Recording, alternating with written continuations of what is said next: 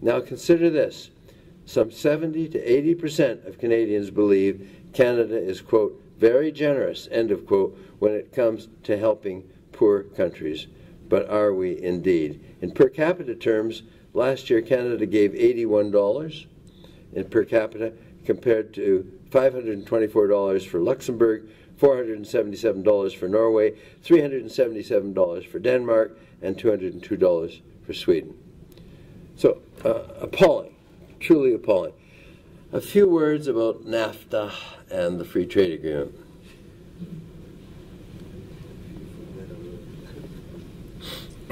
How Canadian, how truly Canadian for when Barack Obama and Hillary Clinton make these ridiculous threats about renegotiating NAFTA, which their advisors would never allow them to even think of, because it's so advantageous to the United States.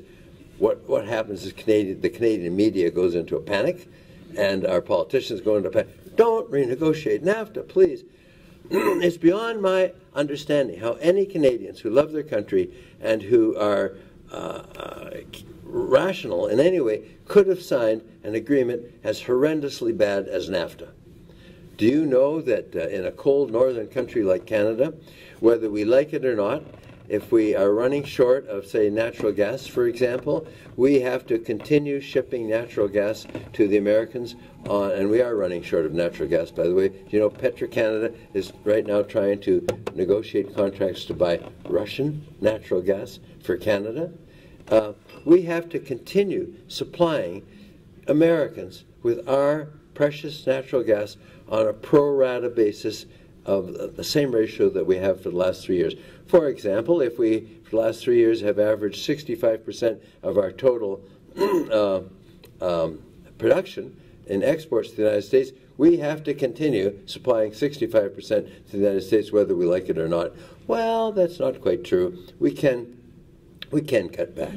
We can indeed cut back, but providing we also cut back on the same ratio to our own fellow citizens. Now, if that's not absurd, I don't know what is absurd. In addition to that, selling our oil and natural gas to the United States, we cannot charge Americans one single penny more than we charge Canadians. Not one single penny. Supposing China or whoever offers us twice as much as the Americans, we can't sell it to the Americans unless we raise our own prices as well. Now, you know, NAFTA is a three-country agreement. And the third country, Mexico, the Americans, during the negotiations, came to Mexico and said, you know, we want to make the same arrangements we're making with Canada. And you know what the Mexicans did? The Mexicans laughed in their face. They said, are you nuts? There's no way that we would ever agree to something like that. The next chapter in my book, after the chapter on NAFTA, has to do with the Bow River and the North Saskatchewan River and the Athabasca River and the Banff-Jasper Highway. If you've driven on the Banff-Jasper Highway recently and seen the way the glaciers are shrinking, if you've seen the water levels dropping, as is it Mr. Schindler, I think it is that his name? Yeah, as he has pointed out, those rivers, the volume of water is dropping in a precipitous manner as we pour hundreds of millions of gallons into the tar sands. Despite what big business has told you, within a very short period of time, again, as sure as we are in this room together, the Americans are going to be coming to us and saying, sorry, but because of clause number or whatever in NAFTA, you have to start sharing your water with us. And very nice. Give some consideration to where that leaves your children and your grandchildren. We're going to be incredibly short of water if that ever happens. And it's spelled out in some detail in my book with some of the best experts on the subject. And if you read nothing else in my book, you should read that chapter on NAFTA. Free trade agreement. The Globe and Mail, in a lead editorial not too long ago, said, the free trade agreement is the basis of the entire Canadian economy. Well, that's very nice, very interesting. no backup to it. That was the plain, simple statement.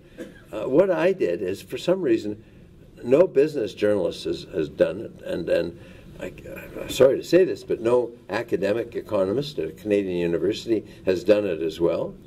I took the 17 years of the pre-free trade agreement up until and including 1988, and I measured them, and I measured the first 17 years of the free trade agreement after 1989, including 1989.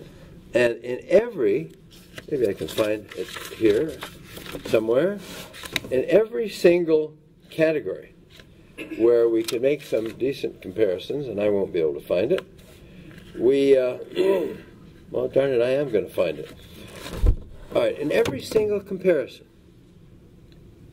we were infinitely better off before the free trade agreement than after the free trade agreement in the following areas: in gross domestic product increases, in GDP increases compared to American increases in GDP, in productivity increases compared to American increases in productivity, in percentage rates of job creation, in unemployment rates compared to OECD averages, in rates of wage increases, in increases in personal income, in increases in family income, in increases in the value of building permits, and surprise in increases in exports, and a surprise of all surprises in our Canadian share of the U.S. market. Now, what does it tell you again about our business press when nobody has stopped to try to figure that out and make that comparison? Instead, you come up with these ridiculous platitudes that it's the foundation of our entire economy. Okay, well, I think that's enough. I'm incredibly grateful that you came out tonight.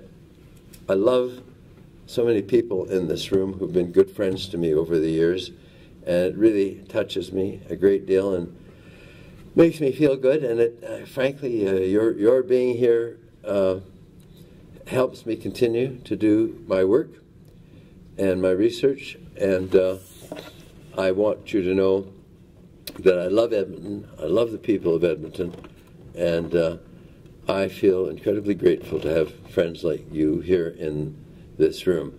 In the event you want me to do so, I'll sign and dedicate a few books, and thank you again for coming.